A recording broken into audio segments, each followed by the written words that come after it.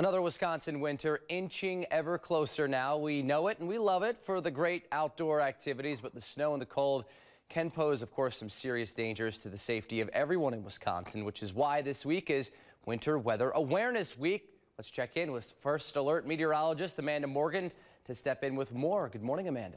Yeah, hey there, Tim. We're starting off Winter Weather Awareness Week today by talking about the winter weather alerts that we typically see as we're tracking snowy systems, and you'll see these issued by the National Weather Service in the coming months. Let's start with the lowest impact, and that's a winter weather advisory. It's typically issued when we're expecting around 4 inches of snow, maybe a little bit more. This is one where you might want to add a little bit of extra commute time or a little bit of extra drive time, but as we get towards a winter storm warning, that's when school might be canceled, or you might want to work from home if you have that opportunity. That's when we're expecting snow 6 inches or more, a relatively high impact system there. Now, for a blizzard warning, actually has nothing to do with the amount of snow we're expecting. Has to do with visibility and impacts on the roadways. Visibility under a quarter mile for multiple hours. We actually haven't had a blizzard warning in Dane County since back in 2018, but we do have lots of winter weather advisories in a typical winter.